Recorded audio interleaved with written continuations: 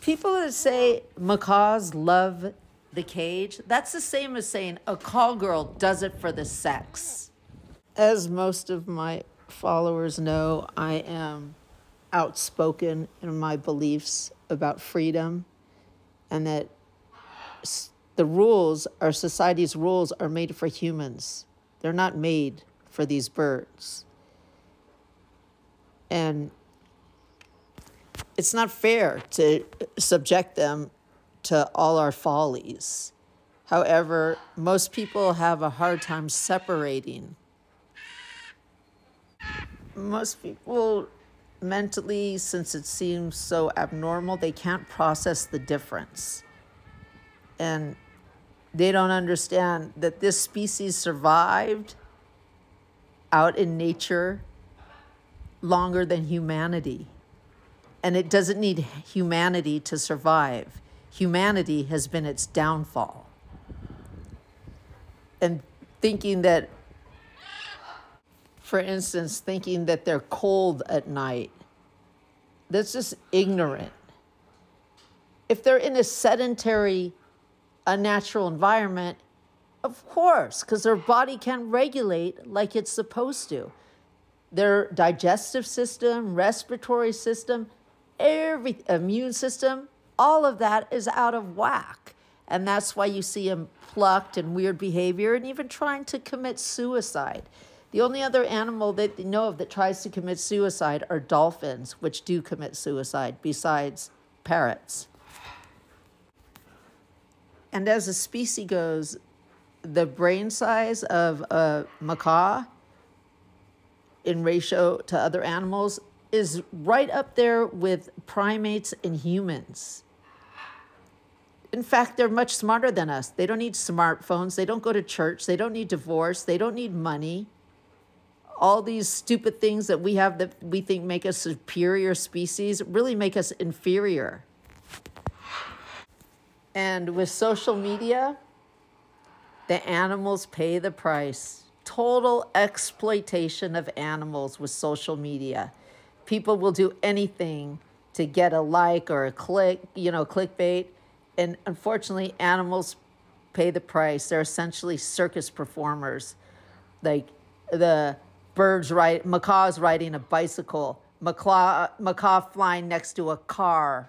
All this stuff, it's desperate. It's disgusting. It's unnatural. There are no rules for my birds. I'm just a nanny. And they love chewing their holes in the walls, tearing things up, making a mess. My bird Mary, she'll open the cabinet, take a dish, throw it on the floor, and then look to see if I'm coming. And I don't care. I don't even care if it's a lolly plate that costs thousands of dollars. Because I value their needs and their life more than my own. People can't see beyond themselves. Very few people can see beyond themselves. And because our brains are wired for self-preservation, and then everybody has this narcissistic view. They think these birds are supposed to be part of like a menagerie of animals. Or even in Tiger King, when they're unloading the macaws, when they're moving the zoo, they're all like it's a piece of old furniture. They're just shoved in that old wiry cage, so many of them. It was disgusting. And then the second Tiger King, that guy, Tim Stark, 200 birds died because he had no ventilation and transporting them in a sealed like boxcar or whatever. It was disgusting. No one cared. They just are trying to help the tigers. No one does anything for these birds. They bitch about their screaming. Well, their screaming is ignored. And, oh, by the way, this one right here, he may look like a military. It's not a military. It's a bouffon or great green. And a few times some kind of, preservation society called me trying to get him. And they said they really needed him to help preserve the species. And I could not believe it. I said, it is not his job to preserve the species. It's his job to have a beautiful life and do what he wants to do.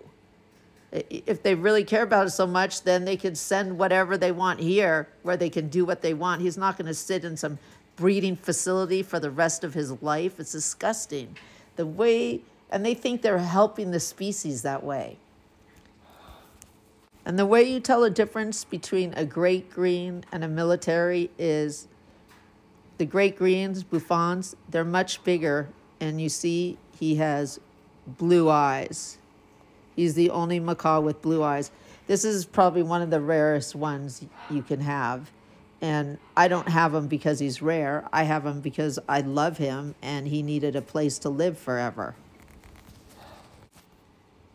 Emphatically, everybody knows, I believe keeping them in a cage isn't wrong. Cages are for people. They're not for these birds.